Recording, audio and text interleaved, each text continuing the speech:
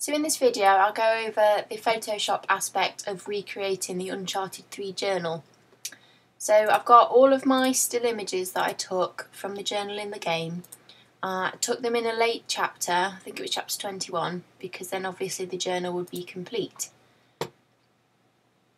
My computer is so slow. Right, in addition to the still images I also took a movie. Now I did that so I would always have a reference for the page order, and also on the right hand pages Nate's thumb and forefinger always obscures part of the illustration, so at least if you've got a video you can pause it in the right place and then you'll be able to see what's normally hidden. So to go ahead and edit a page, we'll do page 33, which is a fairly simple page. I have already completed it, but I'll just go through it with you. So you want to open up the raw file in Photoshop, and what we want to achieve in Photoshop is A, to make the page the correct size for the physical journal, and B, to change the rotation and perspective.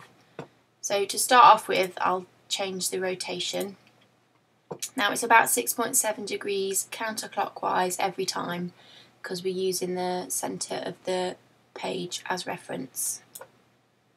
So go ahead and rotate it, and then once you've done that you want to crop it. So crop it as close as possible to the edges of the page.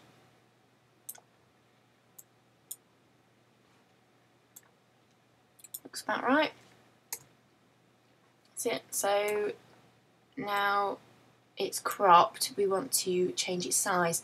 So what I did initially was I measured the pages in the sketchbook that I've bought, and then I created a document in Photoshop of equal size, and then transfer the page that I'm editing into that new document.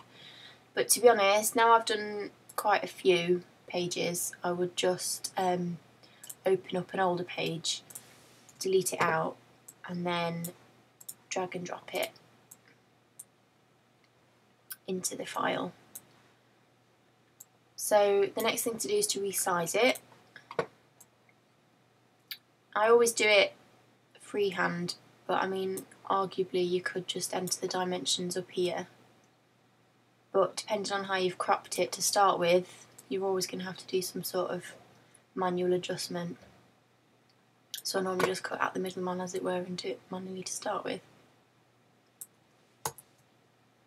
Okay, so let's get rid of that. So the last thing that we need to do is to change the perspective. So to do that, just use the free transform tool and skew. So we want to pull it up, zoom out a bit. Forgotten what it is, there we go. And up again. That's it. So on a lot of the pages that would be all the steps that you needed to do, but on this one, because this illustration is drawn quite close to the centre of the page, you can see that the illustration is slightly curved because it's following the contour of the page.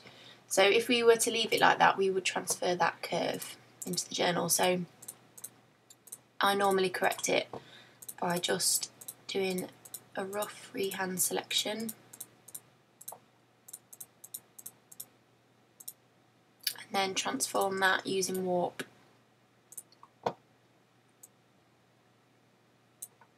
Just to stretch it out a bit and reduce the appearance of that curve. There's probably a much better, easier way to do it than this, but I'm not particularly proficient in Photoshop. I pretty much just muddle my way through it every time. That's it. So if you do have any suggestions for an easy way to do this, then please feel free to suggest it.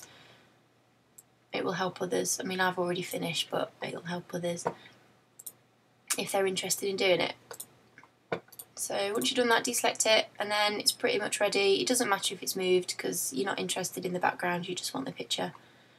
So now you've done that, save it, I would save it as the page number because then you've got an easy reference, and then you want to print it out. Now when you print it, make sure you don't scale it in any way. You want it to be the same size as the document, because if you did scale it, it wouldn't be the right size then for the journal. So go ahead and print it, and then in my second video I will show you the carbon copy process and also finishing off the page by hand in whatever media you're going to use.